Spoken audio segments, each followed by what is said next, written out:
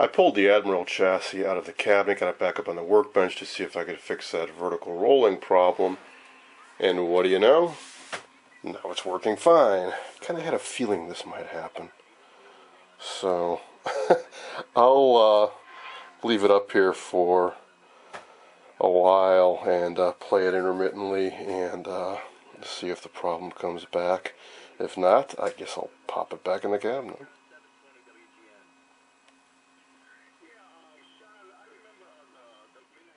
Alright, I got the chassis back in the cabinet. Let's do another power-up test.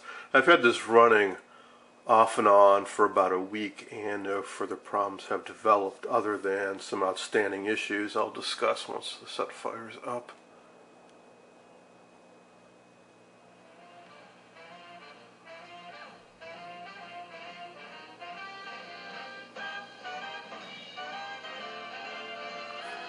So first off, the sound is fantastic, one of the best of any of my sets.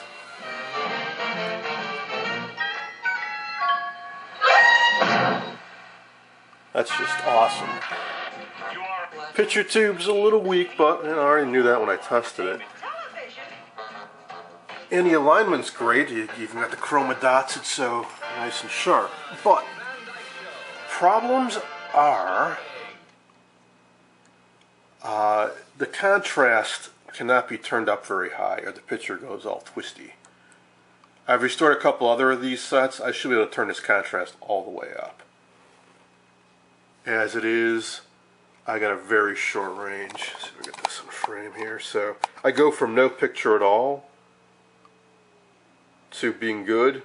A little bit further, it starts twisting. So I have just like a 5-degree range on contrast.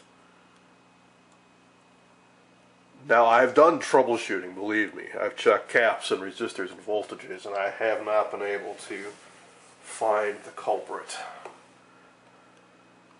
Another issue, let's see if I can illustrate it. Maybe if I go to a dead channel, it'll be easier. Is some bars over on the left-hand side.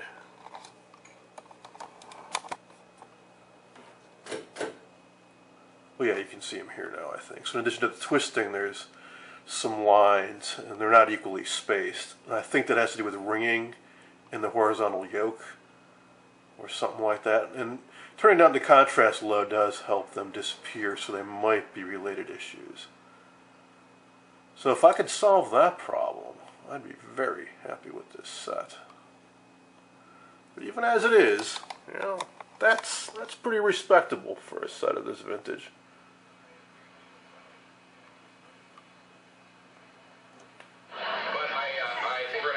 With Pallister, I don't think they'll allow us to ugly him up. Oh, I know. Yeah, but Rob, listen, to make it work, you gotta find the ugliest, stupidest dog in the world. That's right. Right?